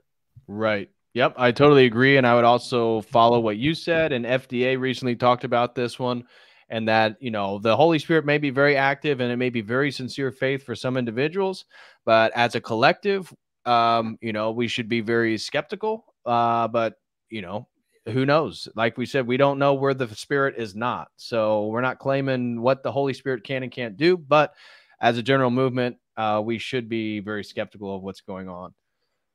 Okay, next super chat comes from Christian Perspective, and he says, would you guys agree that when Christ divided the loaves and fish, that this was a physical representation of the balance of one and many? I noticed in Christ and sharing in the Spirit, nothing is ever negated or subtracted, only increased by his being. I would hesitate. I mean, that seems pretty speculative to me, to say that the dividing of the loaves was one and many balance per se. But I think that, you know, you can find, for example, in I think St. Ignatius, when he talks about the many grains of bread coming together in one loaf, he says that symbolizes us in the church as a one and many unity. So maybe in that sense, but I would hesitate to say that the meaning of the loaves being divided as one and many or something like that per se. Yeah, I would second that. Rigovich threw in £4 and says, God bless you both. Well, thank you so much, Rigovich. And then a very generous super chat from my friend Nathaniel Hill throws in $100 and says theosis.tv, a project he's been working on. So make sure you guys go check that out. Nathaniel, God bless you and your family. They are all converts to Orthodoxy. So wish you guys nothing but the best. Thank you so much, brother, for the very generous super chat. Next one comes from Brooke M and says, any knowledge of the Greek Orthodox New Metropolitan Saba? I believe that's actually my jurisdiction, the Antiochian Church. I don't know anything about him, but, you know, unfortunately, our former metropolitan, there was a bit of a scandal. Don't need to get into it. You would know more details than I would, but unfortunately, there was a scandal that broke out in the Antiochian jurisdiction, and the metropolitan had to resign. And so, from my understanding, Metropolitan Saba is the new metropolitan. Do you know anything about him? I don't know. Yeah, I don't either. So sorry, Brooke. We have no knowledge of Metropolitan Saba, but God willing, he is a good metropolitan and will defend the faith. We'll find out. Next one comes from a very busy doctor, Dr. Vagisil, and he says, this heresy stems from a lack of masculine discernment and a fear of declaring what is right because of a fear of man over God, i.e., when I was using the word like so many times last stream, and have to go to confession for sounding like a valley girl. I do want to say one thing about ecumenism is that there is a really strange homoeroticism that's related to it. So he's talking about it has to do with a sort of demasculinization. And I don't know how far to take that, but there's definitely something there. I use the metaphor that men are like the castle walls, women and children are the jewels. And as men become weak, the castle walls become weak, and the thieves can go and take those jewels. And so just within my experience, even within Orthodoxy, the people that I've seen be the most ecumenical, you know, promoting ecumenism, I'll say, closet gays, sometimes outright open with transgender or homosexual activity. I don't know. There's something strange going on there. I think the Antichrist is going to be homosexual, so it makes sense that for people that promoting this ideology would fall victim to that sin. But what are your kind of thoughts on that? Did talk to a priest in Texas who had some interesting insights on this recently, and his advice was that in his experience, a lot of times heresies are the result of problems that people have in terms of sexual issues. And I'm not trying to be self-righteous. I mean, I lust about, women, and I have lustful I do thoughts. too. Yeah, I'm guilty. I have the same problems that probably most guys do. So I'm not trying to be self-righteous, but he was just making the point that in his experience, the theological deviations usually result from people wanting to justify their lifestyle, their activities, or something like that, was his point. Yeah. And that, to me, that makes a lot of sense. And I think it's something that we're even seeing kind of creep up into orthodoxy. So something to keep our eyes on. Your doppelganger Jay Dyer throws in $7.99. Can you count on one hand all the English-speaking churches in Melbourne, all pro stabbies? I believe that, absolutely. Seems like the whole Anglosphere is pretty cooked. Yeah. Agreed. Next super chat comes from Adam Nice, throws in $10 and says, I'm new to Orthodoxy and have been attending a Greek Orthodox church for 6 months. My priest gave me The Orthodox Way by Kallistos Ware. In it, he backs his points twice with the Babylonian Talmud. Why use the Talmud? Hope this is on topic. What was the book? Where's what book? It was The Orthodox Way by. Oh yeah, I've read that book. Yeah, there's some very problematic book. statements.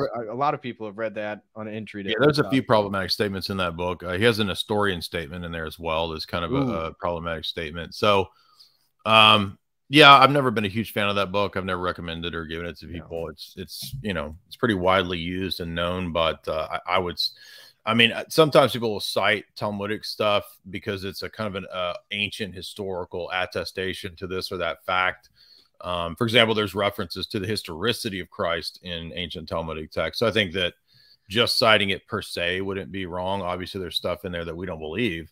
Yeah. So I don't remember off the top of my head. I read Orthodox Way probably in 2007, so I don't remember all the texts that he cites in there. But yeah, I mean, unfortunately, Bishop Ware did have some tendencies towards liberal statements at times. Yeah, unfortunately, it was towards the God rest his soul. God,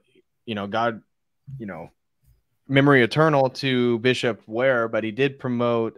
Sound like he became very lenient on the LGBTQ stuff towards the end of his life. So, definitely something to watch out for, and for us to be cautious of. But God bless him and everybody related to his family, and again, memory eternal to him. But always gotta be careful. So good question, Adam Nice. Thank you. Next one comes from Justin and says, great streams from both of you lately. Well, thank you so much, Justin. Appreciate that, brother. And Meta Funko throws in $10 and says, good point earlier in the stream. How do I listen to Jay and David religiously and still be Protestant? Well, you may not have a fully connected neofrontal cortex. But thank you very much, Meta Funko. Appreciate that. And I think that, we got Henry Gallard throws in $5 and says, loving Orthodoxy, read 10 books in 1 month and visited a church for the first time. But why are many Orthodox YouTubers a bit ... effeminate? Well, I don't know what you mean. Who are you talking about? Honey, please. Well, it's definitely not you. I know everybody wants to call you the big mean guy because your debates and stuff, which, yeah, I don't know. I have seen a handful. I don't know if many or most Orthodox YouTubers are effeminate. I mean, yeah. I don't know about that, but there certainly are a couple. Right. There's a few that I'm aware of that I'm very skeptical of their sexual orientation myself. But, yeah, I would agree. There's not a lot that are that way. But. Yeah, I would say for Orthodox YouTube, it's way more masculine than Catholic YouTube or Protestant YouTube. I would say you'd find a lot more effeminate men in those spheres. But Henry, glad you're reading books and visit a church, brother. Thank you very much. And that looks like that does it for the super chat. So Jay, I want to thank you, man. Thanks so much for coming on. Thanks for all your work, brother. I know you get attacked, but I really do. Oh, we got one more that came in. 1 second here. Really do appreciate everything you do, man, and all the arrows you take. Yeah. So God bless you. Jillian Sonny throws in RON. I don't even know where that is. 50 RON. But thank you, brother, for the super chat. But God bless you and Jamie, man. Keep up the great work. And yeah, looking forward to see what you come up with next, man. All right. Thank you. Have a good night. All right. Bye. All right. That is going to conclude the stream, guys. Thank you so much for being here. Smash that like for everybody who's here. I also, again, want to wish everybody a very special thank you who became members, and special shout out to Slowboy Whiteboard, a special shout out to American Frog 32, and a very special shout out to Maximus Pike for becoming YouTube members. So thank you guys so very much for that. And make sure, like I said, you smash that like. A very special shout out to all the super chatters. That includes Julian Sonny. Special shout out to Hunter Matt 007. Oh, and he threw in a super chat that just came in. It said, new to Orthodoxy, having trouble finding a church in Kentucky area. I'm very wary of OCA churches due to heretical and ecumenist fathers. Any recommendations for truly Orthodox churches in Indiana, considering relocating soon? God bless for your work. Well, Hunter, Matt, I'm in Indiana, so you're definitely welcome to come up north. We do have some good churches here in the state. Unfortunately, they're all sort of around the Indianapolis area. So you'd be more, if you want to reach out to me privately, I'll tell you how you could come to the church I attend. Me and my godfather, Subdeacon Mark. I've heard, I am not an expert on any of the Orthodox churches in the Kentucky area. I have heard that there's a very beautiful church in Louisville that I planned on attending at some point, but I have not yet. So I'm not sure, brother. And even based on the jurisdictions, you know, and Jay would back me up here, just because the OCA jurisdiction or the Greek jurisdiction is a little bit more liberal, you could say. It's a parish by parish basis. So make sure you go to the parish and talk to the priest. I know, and we have some of our best members in our community and apologists. They are in Go Arch. They're in OCA, but their priests are phenomenal. And so you got to go speak to the priest, let them know who you are, let them know your story. And that's definitely going to help find which parish and spiritual father is right for you, So thank you so much, Hunter Matt 007. So again, special thanks you to all the super chatters. Thank you to Jillian Sonny. Thank you to Hunter Matt 007. Thank you to Jay Dyer. Special thank you to Nathaniel Hill. God bless you, brother. Wish you nothing but the best and the family. Special shout out to Henry Galliard. He said, loving Orthodoxy, read 10 books, again, 1 month, and visited a church for the first time. But why are many YouTubers effeminate? I don't know how many Orthodox YouTubers are effeminate. I'm really sure you're not talking about me. Also, I do have a debate coming up with Kale. So we will be diving into I'll be debating Gnosticism with a Gnostic here in the very near future with Kale. So that should be quite interesting. I'm looking forward to that. We got a few more super chats that just came in here. Let's check these out. Rigovich throws in one. He says, can you try and get Klaus Kenneth on, please? Ex-Tibetan monk, now Orthodox, wrote a fascinating book about demons and the magic the monks practice. Yeah, I'd be open to that. Wow. So he was in Tibetan monk. That'd be really interesting. Let me write that down. I've never heard of Klaus Kenneth. But I would definitely be interested in having a conversation with him. That sounds phenomenal, bro. All right, Klaus Kenneth. Thank you very much, Rigovich, for that £5. I will write that down and I will figure out who Klaus Kenneth is and try to reach out to him. Thank you so much for that, man. And let's see here. So thank you so much, Rigovich. Also, Lukewarm Free Zone throws in $5 and says, everyone read Orthodoxy and the Religion of the Future by Father Sarah from Rose. I got that right over here, actually. That would be this book right here. I do recommend it. Shout out to A Devotional Heart, my friend Allison. We recently talked about this is a great book to give people.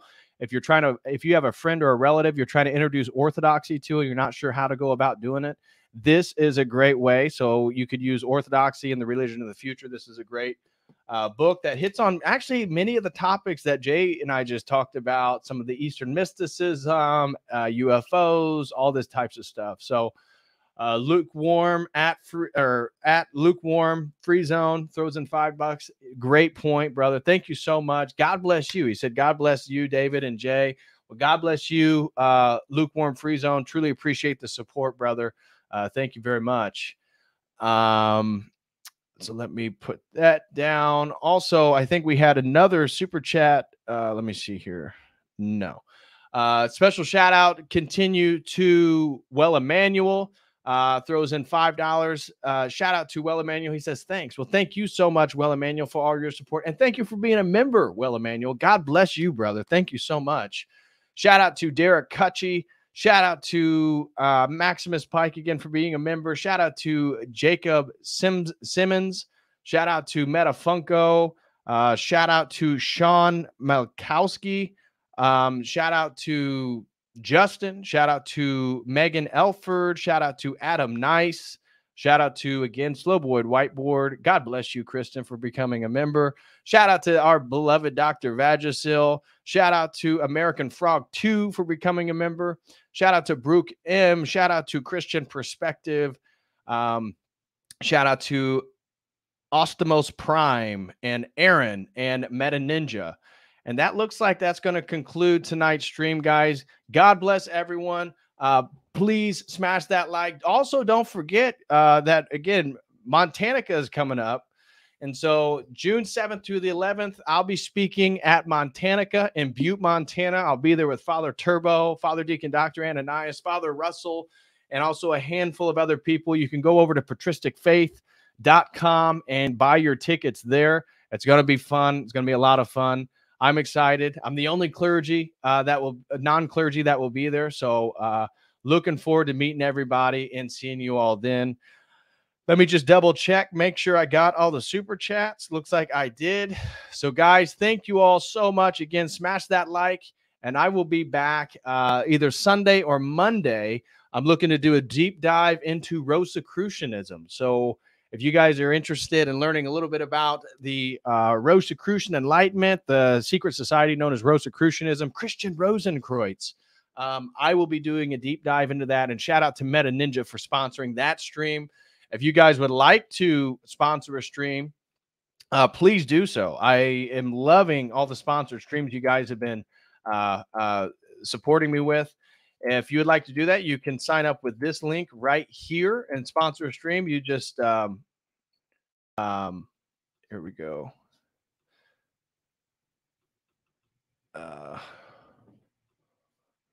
Here we go. You just sign up, and then I will contact you, and we can figure out which topic you are most interested in me discussing. Also, if anybody would like to sign up for a one-on-one session, we have some slots available for next Wednesday. You can do so with that link there. And the best way you can support my work is to become a website member. You can become a YouTube member here on the YouTube, or you can go to my website and get access to exclusive video content.